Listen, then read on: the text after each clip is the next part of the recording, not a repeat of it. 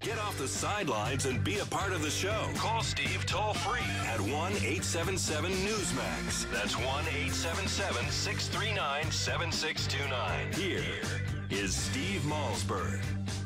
Security in Afghanistan has stepped up this morning after a deadly shooting at a luxury hotel. 9 people, including 4 foreigners, were killed Thursday. It happened inside the restaurant at the Serena Hotel. The assault lasted some 3 hours. The 4 Taliban gunmen were killed by security forces. All right, folks, welcome back to the show. That was from last week, Charlie Rose, CBS, courtesy of CBS.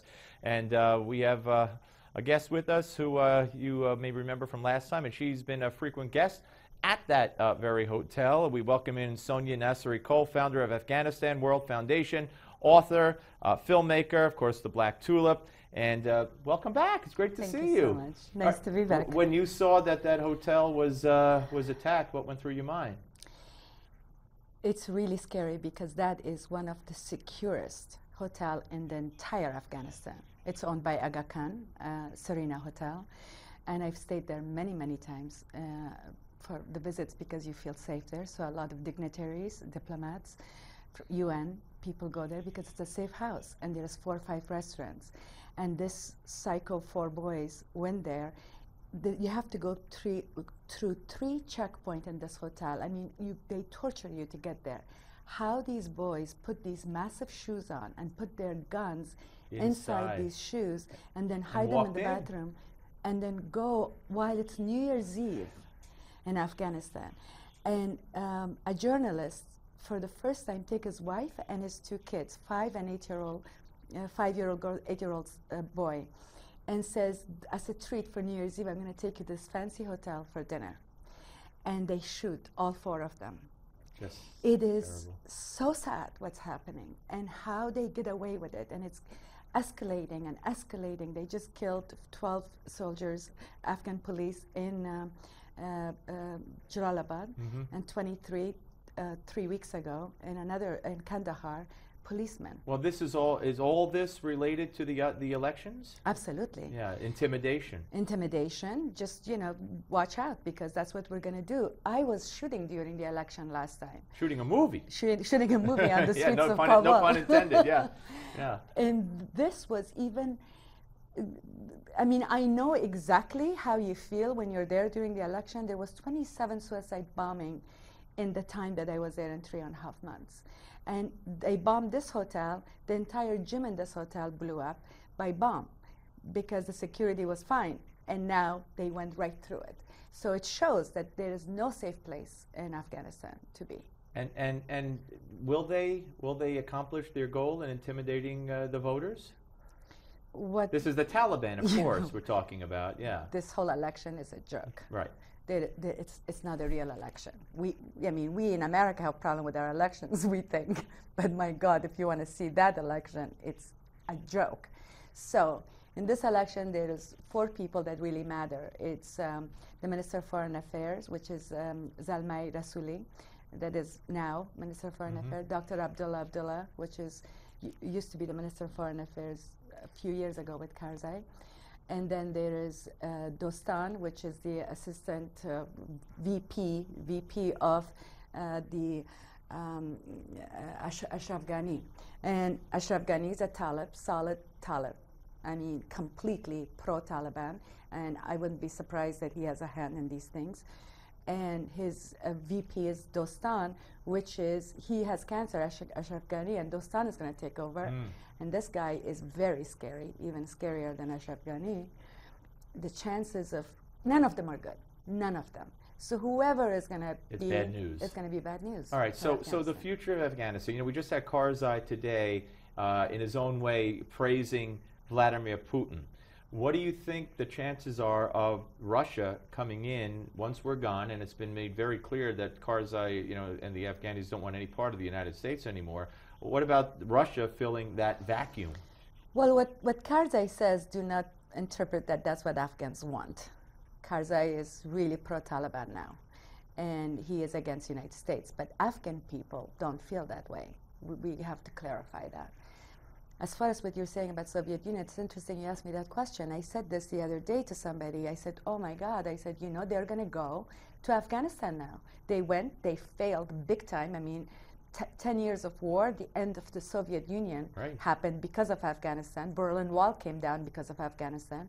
And now, slowly, since we're not doing anything over here to really threaten them, like don't even think about it, I wonder if Bush was in power or McCain was in power, if Putin had the guts to do such a horrifying there never thing. would have been a reset if... That's right. Yeah. Exactly right. With the big button. But no, you're right. It's a very good point. But so you think that Putin's emboldened now? And I think it's they had a bite that they couldn't swallow, and I think so many Russians died in Afghanistan in this 10 years of war.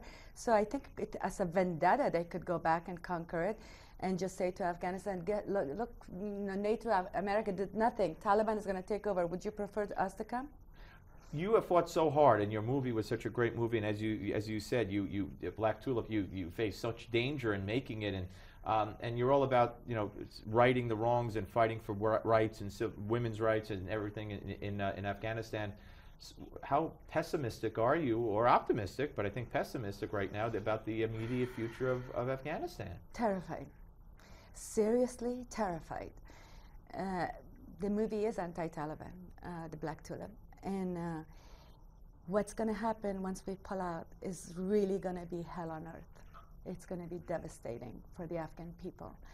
And I hope to God we don't stop the humanitarian aid in Afghanistan. I know that we did not succeed. We all know that. And I don't want any more Afghans or our young American soldiers to die in this war. We haven't succeeded. But we have to stay and help humanitarian, because this is going to be, especially for women, it's going to be a disaster, because Taliban is going to tell them who you're going to call now. Yeah. No, great.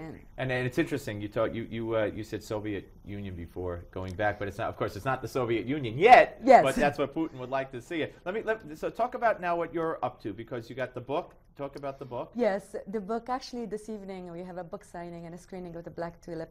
Tell folks where. At the Women Republican Club at 6 p.m. tonight in New York City, and the book is doing very well.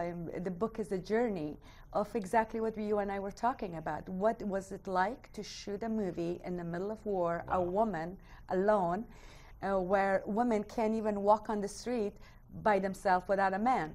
And I had a crew of 123 people, and all of them were male. And the boss was the woman, and everybody will come and say, "Who's the boss?" I mean, it's me. No, the real boss we want to talk to. Right. And well, you had to pay security guards and all that. Oh, you know who you could trust, God. who you can't trust, right? I mean, it's crazy. Yes, you hire a security company to protect you.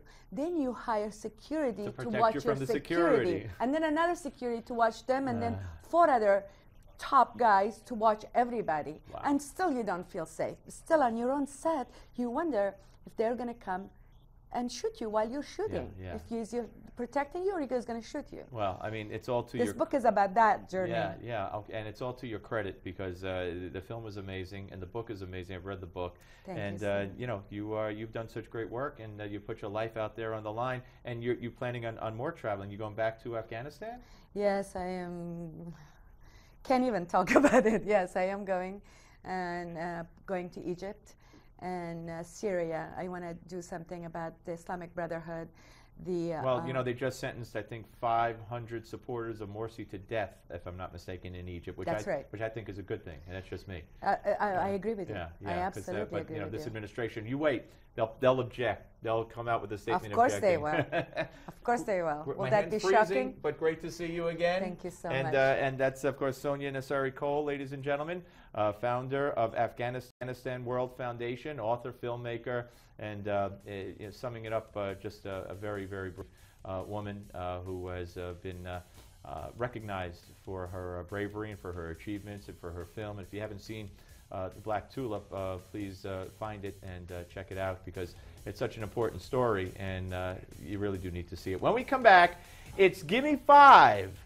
Gimme 5 right here on the Steve Malzberg Show on Newsmax Television.